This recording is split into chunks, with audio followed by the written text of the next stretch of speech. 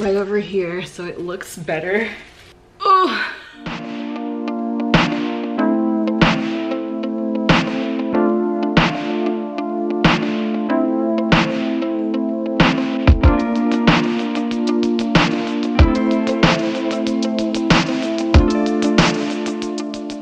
So I am back with a new video. It has been a while since I physically made a video. I've only been uploading stuff that has been pre-uploaded or pre-filmed, pre-edited, stuff like that over the past like week and a half. So this is new for me right now, and a week and a half is kind of a long time to not have filmed for me because I've just been doing a lot. I'll get into that during this video. But yeah, I'm back. I will be going to Japan in a little bit less than a week. I will get into that during this video about how I saved up around, what was it, $7,400 for this trip to Japan. Now keep in mind, all the money isn't for me. I actually wanted to treat my boyfriend Kevin for this trip and honestly save him from his working schedule because he's been working so much. So I decided to treat him on a vacation with me finally, because a lot of you guys have always asked, oh, why doesn't Kevin come with you on all of your Japan trips or just traveling out of the country on your own? And it's because he's been working so much. So I wanted to treat him and have him come out for 2 weeks to Kyoto and Tokyo with me next month in a week with all of my friends. So we're all gonna go together. I think there's gonna be around maybe 5 or 6 of us the entire time. And my friend Ariel from Ariel Amazing Day is going to come for a couple of days in Tokyo, which I'm super excited about. And I'll be meeting a bunch of other friends that I've known for a while also there in Tokyo or Kyoto, either one. I cannot wait. I'm super excited to have fun on this vacation. I had to save so much money, especially saving up for 2 people. Now I would have been done saving probably 3 or 4 months ago if I was just saving up for myself, because that was the easiest part. Just saving up for me was not hard at all. I spent around $2,100 on 2 tickets and 2 Airbnb spots, and then I had everyone else split up the rest of it equally for the trip. So if you're going with the whole group, it's a lot easier to save money because you can save up for a cheaper spot when you all split up the money. If you're traveling on your own, if you don't have anyone to stay with, it's best to get a smaller space where you save a lot for maybe the week or 2 that you're going to be there. If you're going for a whole month like I did last year, keep in mind that is a long time and you will basically be living there for a whole month. Like that's a month full of rent basically if you think about it. So the less you save, the more money you will end up saving. So I think 2 weeks is actually perfect, but it depends on what you want to do or how long you want to go. I was lucky enough to stay with my friend Christina last time, and we probably only went to 1 hotel in Tokyo for like 4 to 5 days. We had a little bit of an Airbnb issue with the owner and it was not a good situation. So just make sure that you're checking up how the place looks before you go, because it can be a little bit deceiving, especially with Airbnb. Hotels are sometimes the best, but they do cost more also. So you're gonna have to play around with that. But I'm talking about this trip, not really last year. I will probably be referencing a little bit from last year and my expenses and how much I had to save and stuff like that. If you're traveling maybe around this time of year, if you choose your ticket for September, or even like I did last year, I think I went around May/June. Like I went the end of May and I went into June and part of July, I think. So my ticket both this year and last year, I only paid $500 per ticket. It was literally, if I had paid just for myself, it would have been like $520 or something. And last year was like $509. So I try my best, first of all, to save on the ticket, because you can save so much more money for like food, transportation, your living situation that you're gonna be having while you're there, stuff like that. If you save money on your ticket, that will save you so much trouble. I promise you it will be a good investment. And I'm talking like that's round trip. That's not just one way, it's a round trip for both places. Now, usually you'll have a layover in China again for like maybe 2 to 3 hours. That's not a big deal. I think I'll be in Beijing actually for my layovers, which isn't bad. You do save a lot more money on your ticket. You can probably save up to like $500 by having a layover. If you're going just straight to Tokyo or straight to Kyoto, it will be a higher price. So just keep that in mind. Also, if you want to save money, get a layover. And you can look for a shorter layover. So keep in mind about that. The ticket could be a lot cheaper if it's like a 10-hour layover, or you can spend the extra $100 on a 3 or 2 hour layover, probably even just 1 hour. So just keep that in mind. My occupation is a freelancer, so I have a few different jobs. I basically work on my YouTube videos. I work for YouTube. I also get money from Instagram sponsorships. I work with different companies to promote items, makeup, stuff like that. Number 3 is I get gigs. So I either do a makeup campaign, a clothing campaign, or someone asks me to help them with a shoot and I'll get money from that. So for example, as for the gigs go, I had 3 makeup campaigns in 2019, and each of those was a good amount of money that I had gotten. Most of them can range from like $700, $500, $600, $1,000 each gig. So for me, because my rent is so cheap here, I pay only $600. Kevin pays $600. Our rent is $1,200 for this apartment. I save a lot of money on other things, and if I put my money away, I don't touch it. So I put it in my savings account. So depending on how early you start saving, you can see what works for you the best.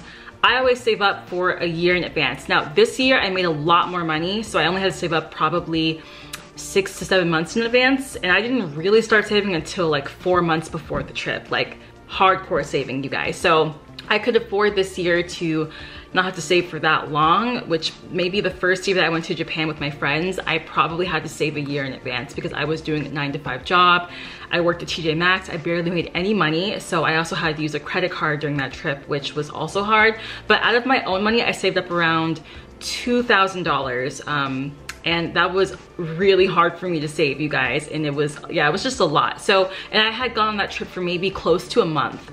And so again, if I only spent 2 weeks maybe on my first trip to Japan and Korea, I wouldn't have spent all of that money or even needed to use a credit card. But I would avoid having to use one. I personally, or if you get points, I guess that's cool, but I like to just use my own money for trips and stuff, for vacations. So last year I saved up a total of $5,000 for my entire trip. Of course, this year I had to save up more because I'm spending less time there, and also I'm covering one other person. Yeah, so as far as the freelancing thing goes, I get gigs. I usually either get them from people that I already know or friends. I don't usually ask for gigs. I just usually get contacted for them every once in a while, and that always helps me out. And then the 4th one is sponsorships. So I get sponsorships from YouTube, Instagram, sometimes Twitter. It's very rare though if it's Twitter at all. So those 3 websites I usually get sponsorships from. And I use a website called Aspire IQ. I just sign up for different campaigns and stuff, and randomly I will get them and I will save my money that way. So for me, budgeting is a huge thing, especially as a freelancer. You don't know how much money you're gonna be making every single month. I know how much money I'll be making on YouTube each month. I know how much money I'll be making on Instagram sometimes, but Instagram is just different. Like the more that I post, the better. I'll get more emails from companies asking me to either review a product, or I'll get a PR email or something like that, which really helps me out also for content for YouTube. So it really just depends. I also work with Ipsy as well, so I get stuff through them sometimes. But working with companies is a huge thing. Because YouTube doesn't pay as much as it used to, I mostly get brand deals, you guys. So, and Instagram has been helping me so much this year. I've been getting so many good brand deals from Instagram because it's usually makeup related or hair related or even fashion related, which are things that I already love. So recommending that stuff to you guys has been very good. I even recently had a hair sponsorship on my Instagram, and I freaking love their products. And so things like that go hand in hand. If I need hair products, I need shampoo, I need conditioner, stuff like that that works for my natural hair, I think it's a win-win for you guys and for myself, so that I can show y'all what works for me. Again, let's go back to budgeting. So if you know how much you're gonna be making every single month, you need to plan out how early you will start saving for your trip, depending on your salary, depending on how much you make, stuff like that. Especially as a freelancer, I just put my money away each paycheck. So I'll take half of it, or I'll take maybe 70% of it and just put it away, act like I don't have it, and just keep the rest for myself. For me, bills, rent always come first. I have to think about that first before I actually save that month. All of my bills, the rest will go towards my rent. And so after that, any extra money that I make, it's either towards like food here and there, going out to eat with friends, which I don't normally do at all really. Plus I've been trying to like get back in shape. So I usually cook at home, which saves so much money. You can save so much by eating at home. I will say that right now. When you're saving up for a trip for vacation, eat at home, guys. You don't have to go out partying every weekend or like going out to eat, because it just adds up, especially in LA. Like the food can be so expensive to go out to eat all the time, especially if you're eating healthier meals. Just literally stay at home and eat, or I'll go out if I want to get some coffee or something, just, you know, keep my sanity. Because you want to be able to switch it up before you leave. You don't want to just be in saving mode and just not have fun. Like there are times where you need to go out with your friends and stuff like that. So keep that in mind as well. Buffer money for that if you need it. And also I've been making coffee at home because I am a coffee person, and so I tend to go out more for coffee, but recently I've been making it at home, which has also saved me so much money as well. So keep that in mind. That also works. If you need to have a year in advance where you save up all of your money to go on vacation, that will work for you. For me, this time was around 4 to 7 months where I was saving. 4 months was the hardcore saving mode, and then 7 months I just kind of started saving a little bit here and a little bit there. I also needed to replace like my computer charger. I needed to get new equipment for my camera, for my phone. I had to fix a few things here and there. So keep in mind, you're probably gonna need money to also prep for your trip if you are vlogging. If you're not, don't worry about that stuff. But like for me, that's my job. So I have to have things to take with me that will work. I'm no longer a person that has to like buy a bunch of clothes for vacation, because I know going out of the country several times now, I know that you will be buying stuff while you're there. So don't even worry about that. It's not even a thing. The next thing that I've been using is this investment app called Acorns. I started saving around maybe February for this trip on the app. So it basically takes out around $5 every single week out of your account, and I've also set it up to where it takes out all of my roundups. So if I spend like $5.44 on a meal or like a drink or something, it's gonna take the rest of that money and put it into your Acorns, and that also adds up as well. And on top of you saving money, it invests in a bunch of different, I guess, high performing companies that usually go up in stocks. So it is pretty much a stocks app, but I've already taken out all of my money already. I had around $468 in here, and now I'm back to 16. I'm already starting my savings again for next year's trip to Korea. So I'm already planning on saving up maybe like $700 to $800 on my ticket as well as transportation, and then I'll save up the rest of it probably in my other savings account, like my actual bank savings. So I basically use this as my secondary savings account, which for this Japan trip, I actually saved up for my Shinkansen ticket and Disneyland tickets for me and Kevin, which was so effortless because you don't even have to think about putting money into your savings in this app. It just takes it out of it automatically every single week for you, and it just adds up so quickly and you don't even know that it's taking it out, at least for me. So you can adjust it depending on how much you're making. Since I'm making more now, whenever I get back from Japan, I might kind of bring it up to like $10 a week. However you want to do it, whatever is up to your pace, up to your speed, do it that way. But I love this app because it just saves money for you, and it invests in different companies, and then it just raises the amount tremendously. Plus, when you refer different people, you get more money put into your account. I think you get like $5 per person that you add, and they also get $5 off to start with their investments, and it grows like crazy. It's so freaking good. So I'm gonna go ahead and put my Acorns link down below. You can go ahead and get $5 in your account if you start using it. I personally love it. I just linked it to my debit card and worked out, and so I ended up having an extra almost $500 for this trip just because I passively saved with it. Remember, as I said before, bills come first, so make sure that when you're leaving, you have your bills paid for, or that you will have it automatically taken out of your account while you're on vacation. So kind of account for that too. So that's why I always think it's a good thing to oversave, because you also want to come back with some money. You don't just want to spend all of your money during the trip and then come back with nothing, or at least have money coming in whenever you're getting back that you know of. So just take care of yourself, you guys. Like, that's the biggest thing. Don't just spend all of your money while you're out of the country. That's just not very smart.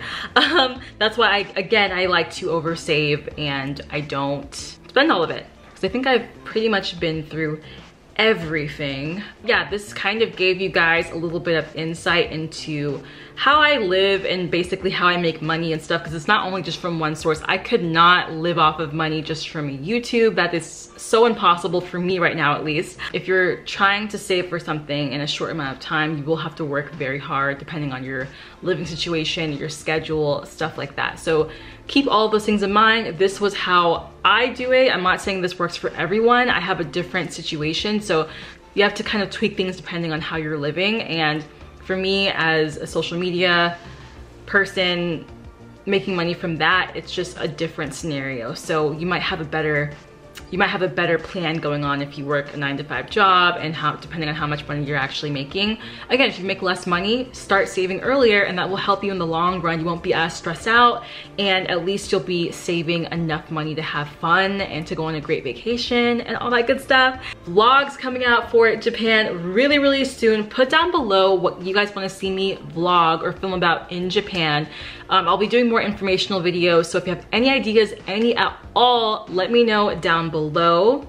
Yeah, also y'all have been asking me about my workout journey and things of that nature. On my Instagram, I've been posting what I've been doing. I literally have updates almost every day because I do work out a lot.